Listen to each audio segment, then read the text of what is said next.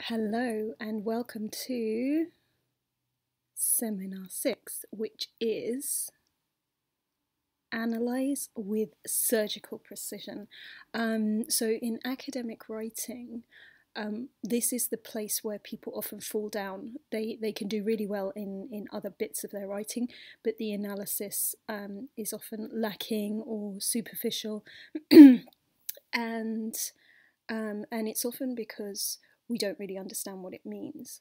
So by the end of this lecture, which is 2 hours condensed into 10 minutes, you should have a really good idea of what it is, why we want to see it, and how you can do it. So let's go.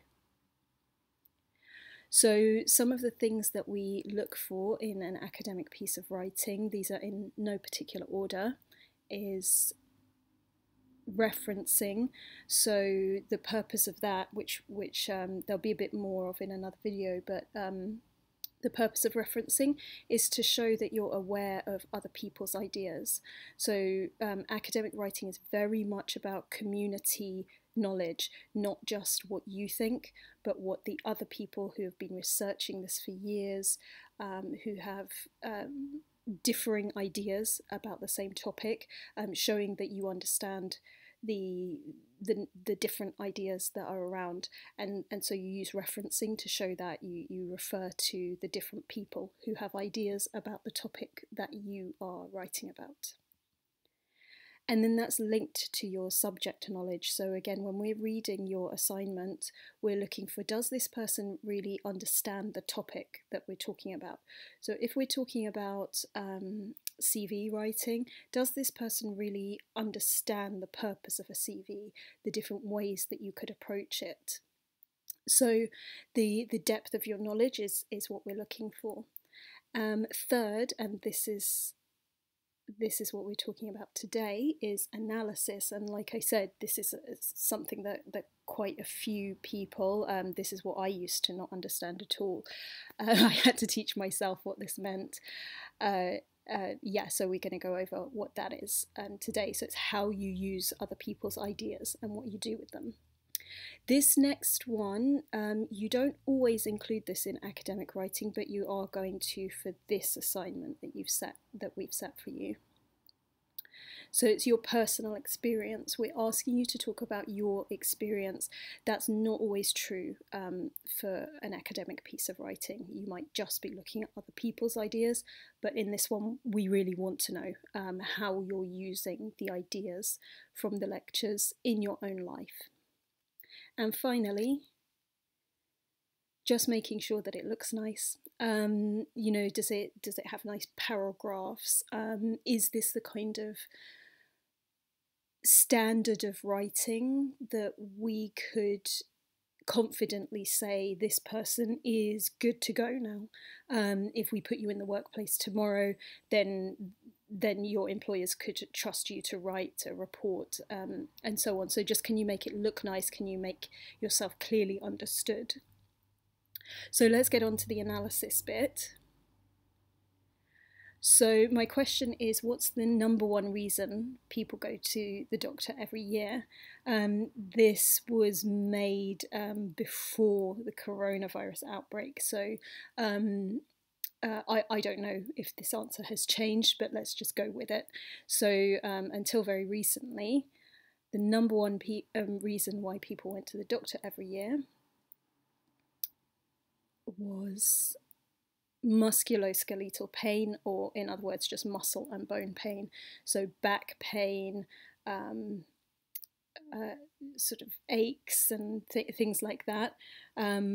My reason, the last time I went to the doctor, which is quite a long time ago, was because I have 2 slip discs in my neck, and what that means is that sometimes it causes enormous pain. So the next question is, what's the solution? So given that sometimes the discs in my neck move and then it gives me a huge migraine and I can't do anything, what's the solution to that? So I'm going to tell you some solutions that people offered to me and suggested. I've used almost all of these.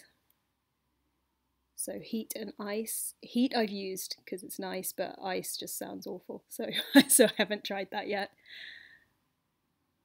Rest, just yeah. Well, one time I had to literally just lie down on the ground for a whole day. My dog thought I was really weird, but nothing else would work. Yoga as well. So if I don't do yoga 3-4 times a week, usually my neck starts hurting. One of my favorites, massage. Acupuncture, I've tried once. Medication, therapy, and surgery. And so apart from just looking at this number of different solutions, and the point is that there's not a right or wrong answer. One of these answers might be perfect for one person and awful for another person, or they might be good in one situation and not in another.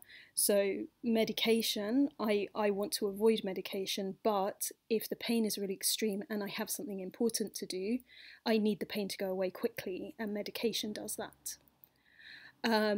Equally, you know, if I've got more time, I want to go for a massage. That's much nicer. So the solution is dependent on lots of different factors, and those are things for you to think about. And another question that is really useful to ask yourself is, who would give these solutions? So you're not only looking at different solutions and which one might be the best in a certain situation for a certain person, but also who would give these solutions and how might that affect the effectiveness of what they're suggesting. So for example, a surgeon might say surgery is the best option because that's what they know, but they don't necessarily know about the other possibilities, and maybe some of the others would be less drastic, would be less risky, and so you look at who is giving me this solution and what might be missing from the information that they have.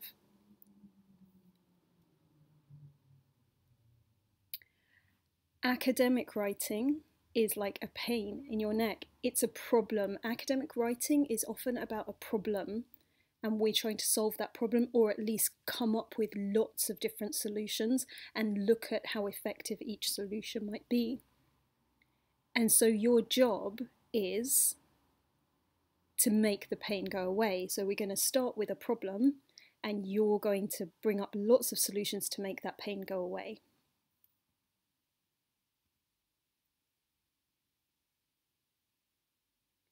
So the way to do that is to describe the problem very clearly. What a lot of people do is they get a bit panicky when they have to write academic writing, and so they'll go, I have to write about communication, and they write everything they know about communication, and they don't focus on the problem. So by describing the problem very clearly from the very beginning of your piece of writing, it helps you to really stay focused. Am I describing solutions to a problem, or am I just brain dumping everything I know? So start with describing the problem very clearly. The way I recommend to do this is word it as a question. So often when you're given an assignment title, it's just a kind of statement, but a question, your brain likes questions because it clicks into gear. It goes, okay, let me try to find an answer to this question.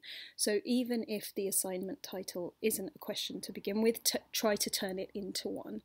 So I would personally take your assignment title and say something like this: how can I become a more employable person?